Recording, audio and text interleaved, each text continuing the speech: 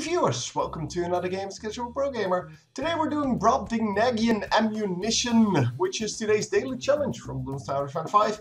And we are starting off with a Buccaneer. A Buccaneer is of course a good in the early rounds, and we are starting off at round 1 for some reason.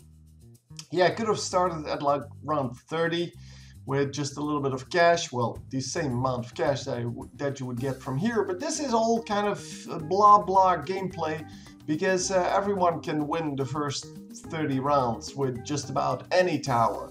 So yeah, it's kind of sad that we need to play through this, and it takes forever to do so. But hey, whatever, we will see, and yeah, what we can actually build. So I'm going to add on one of these mortars. And I think I shouldn't have upgraded it straight away that high, because yeah, one of the balloons a little bit later is going to almost get through. And yeah, of course you want to have that spike factory in the back, just to make sure that whatever you don't pick up, there you go, almost got through. Yeah, so I am going to build a spike factory here. It is a little bit safer, because the spike factory can pretty much do, well, anything that, or kill anything that these guys are going to let through. So yeah, it's once again an easy one, because, well, there's no decision to make. You just build all the towers, and it doesn't really matter what you do, because you can also go for the mortar in the beginning if you want to. You can go for the spike factory. No, you can't afford that. Sorry. You can go for the tech shooter in the beginning, and then add on whatever you want. You can also go for the yeah, my favorite, but I always forget the name. I can never remember what it's called. It is the Dartling Gunner, that's what it's called. So yeah, I normally would go for the Dartling Gunner, but I was like, okay, let's do something else. And yeah, eventually I will go, of course, for the Dartling Gunner.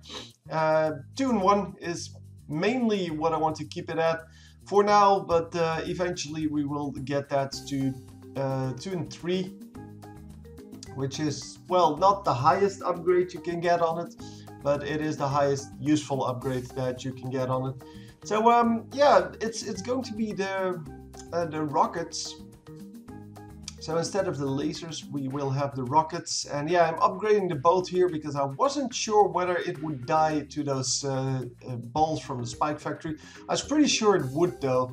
So you can probably just let it go. But yeah, why not? I mean, the boat upgrade is relatively useful up until like wave 70 something. Yeah, because, well, no.